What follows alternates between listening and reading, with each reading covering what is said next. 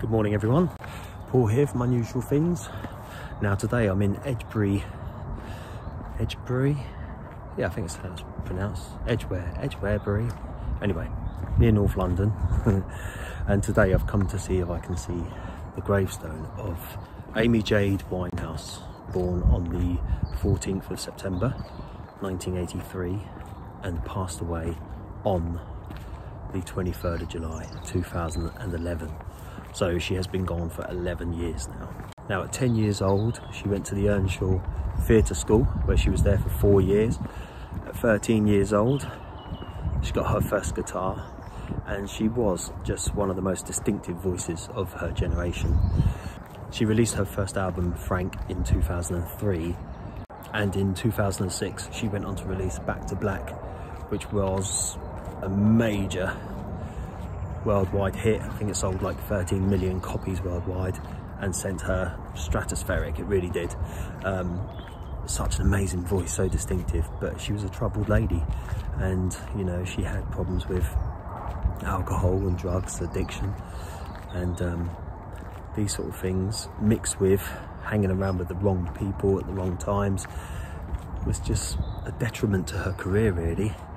I remember seeing a show once where she was on stage and she was just very drunk and just not coherent at all.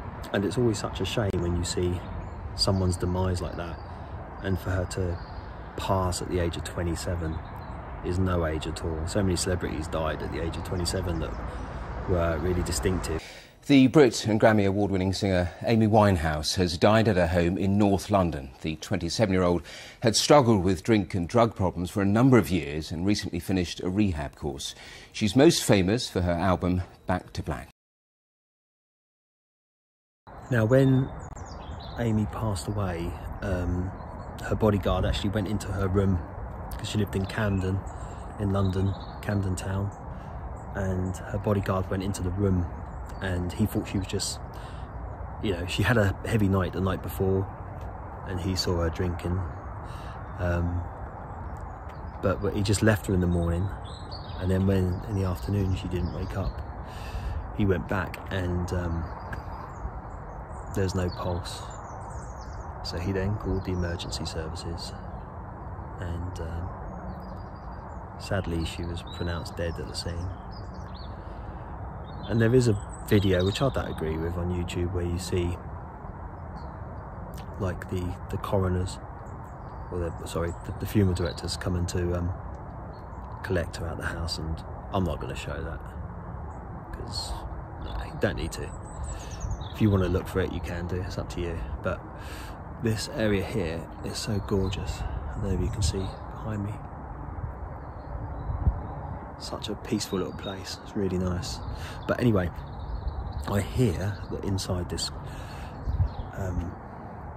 cemetery they are not too happy, which is fair enough for people to come in with their cameras and start filming, so I'm going to have to be very discreet with it, but we'll try our best anyway. So got another 10 minutes yet, and then I'll go in, see how we get on. If you watch the videos and you enjoy them, please like and please subscribe to the channel as well. There are lots of other videos on here of different people that I've been to see over time, and also if there are any unusual things that you want me to come and film.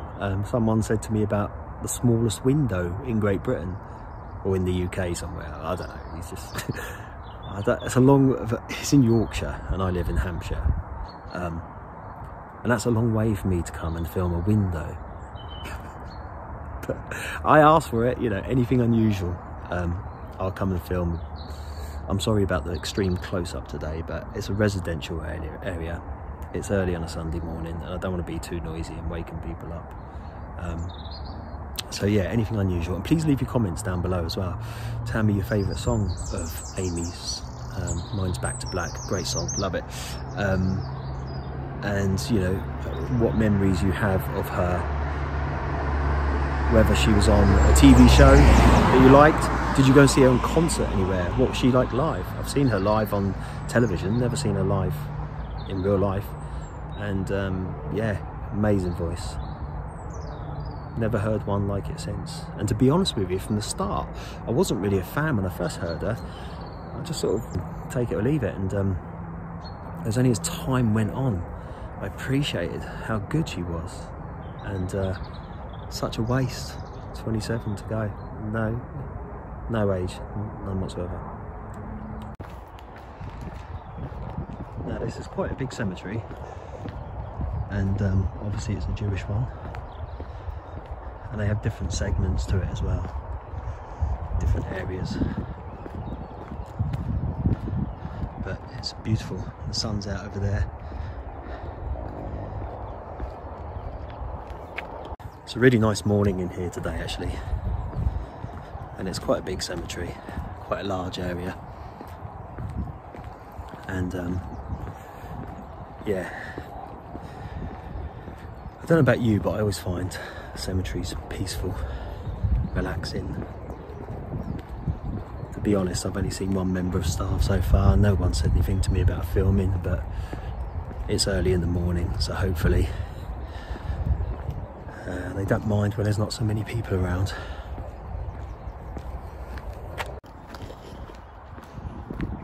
Okay guys, we're just going to have a walk along here.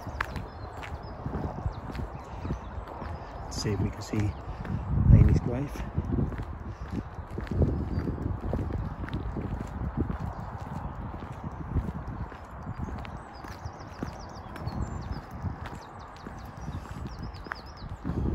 Here we are.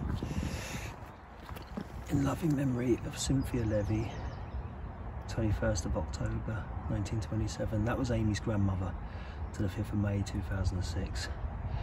Her beloved grandchild, Amy Jane Winehouse, 14th September 1983 to the 23rd of July 2011.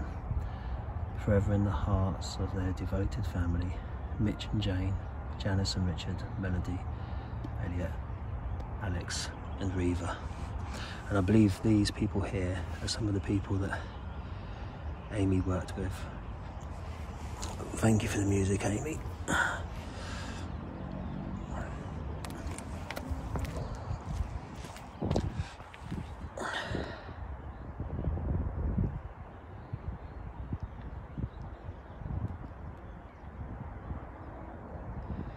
People leave stones on